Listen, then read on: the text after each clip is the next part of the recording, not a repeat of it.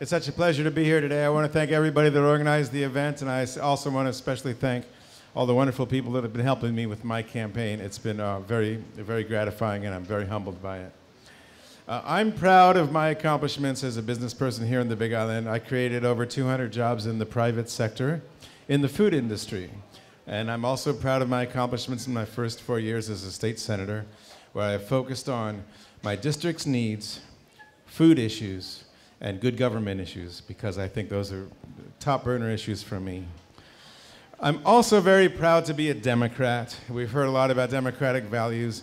Myself, I've been a Democrat my whole life, and I'm a Democrat not because I wanted that tag attached to my name. I'm a Democrat because I believe in democratic values, which include that we can have a diversity of opinion, and that we're all in this together. And this world is not every person for herself or himself, but that we're all in it together.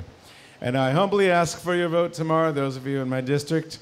But most of all, I want to do something that no politician has ever done in the history of the world, and that is to stop speaking before my time is up. Mahalo.